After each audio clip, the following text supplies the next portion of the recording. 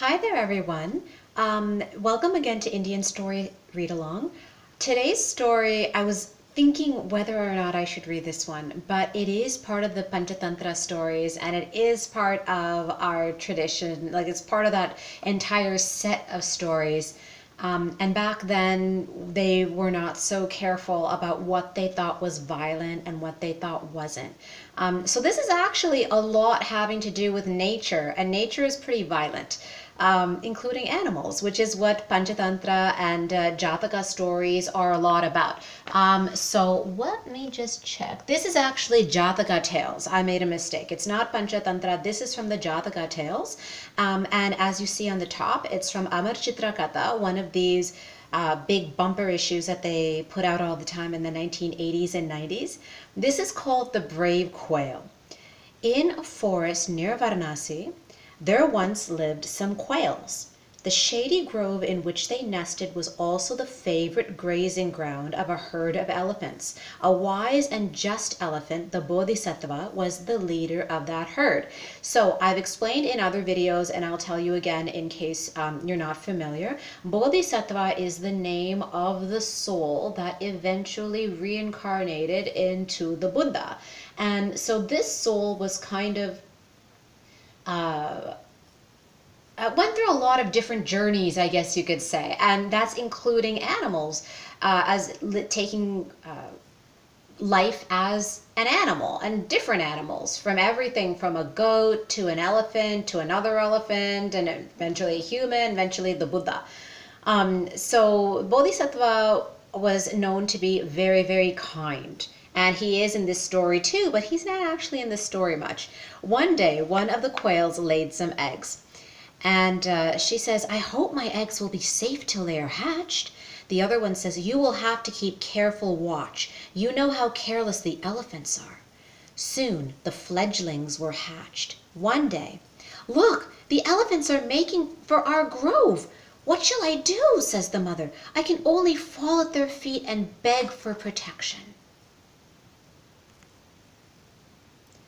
As the leader came close, the quail says, "Oh, mighty elephant, my little ones are in danger.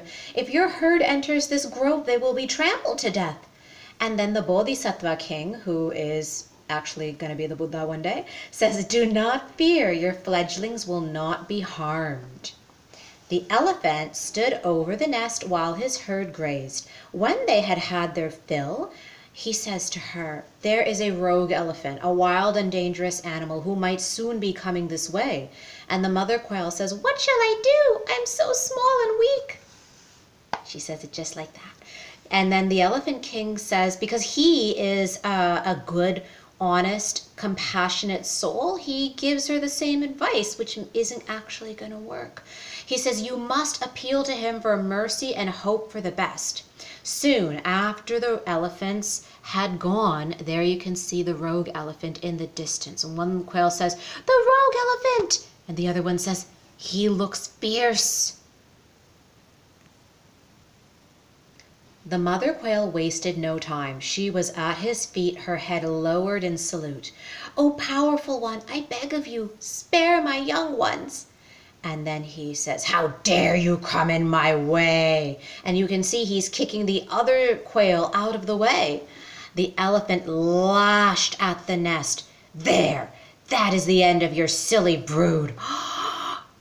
He killed the babies. This is why I didn't want to read the story. But look, it's actually a very important lesson, and they did not shield their children from things the way we are shielding our children, and the way I want to shield my children from these things.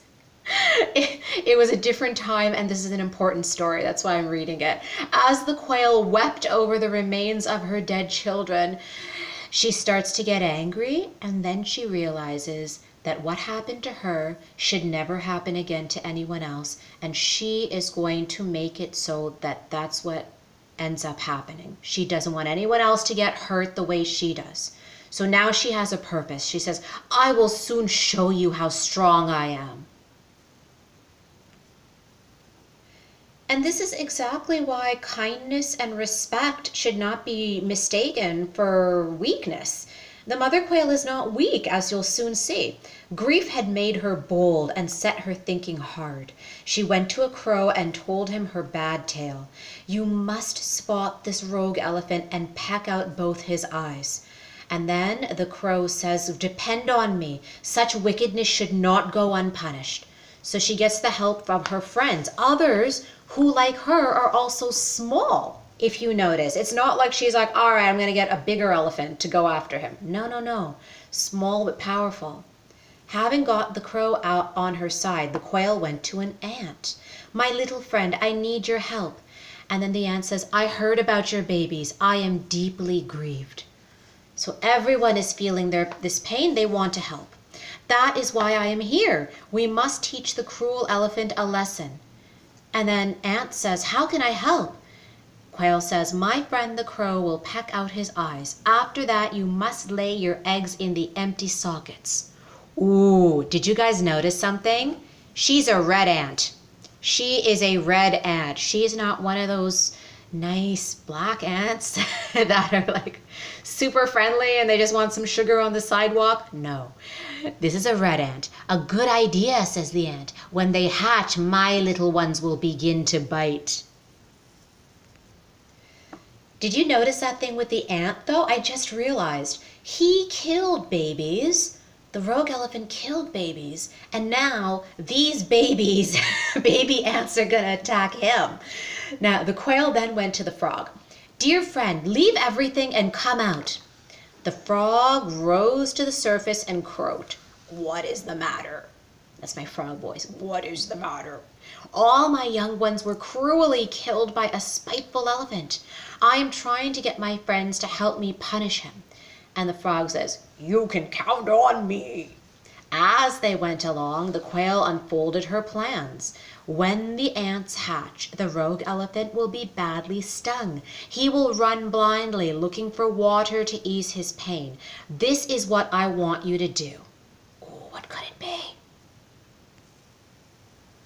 A little later, the crow darted at the elephant, plucked his eyes out, and flew away. Ah, says the elephant. You can see his eyeballs coming out. Ugh. My one kid will think this is awesome. My other kid will just be so scared looking at that picture. Then the ant laid her eggs in his blind eyes. Ah, my eyes are on fire. Water. I need water, says the blind elephant.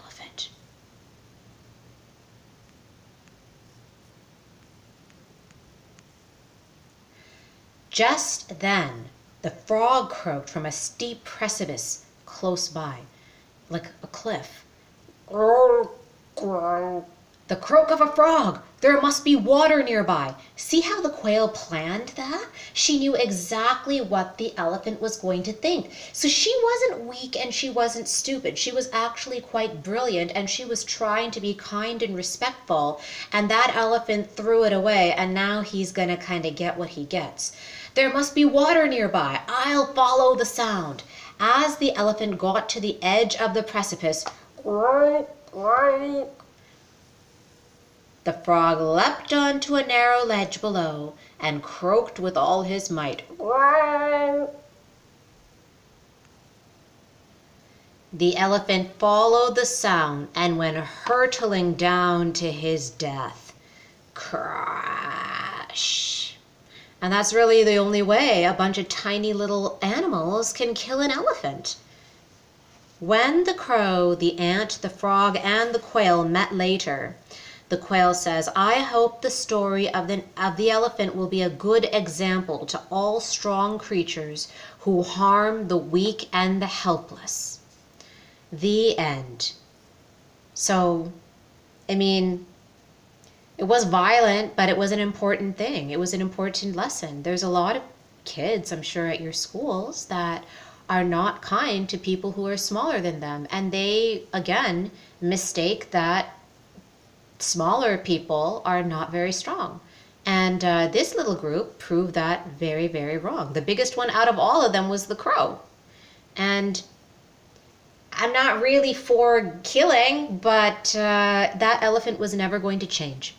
And he was also going to continue to harm all the animals in that forest. So the quail, there's no police, so she just kind of did her own vigilante justice, which was the right thing in this story. I hope you'll join us again for other stories just like this one. We're going to read things from Panchatantra, Jataka, Tinkle stories, other comic books, Amar Chitra Katha, all kinds of things. So join us again next time on Indian Story Read Along.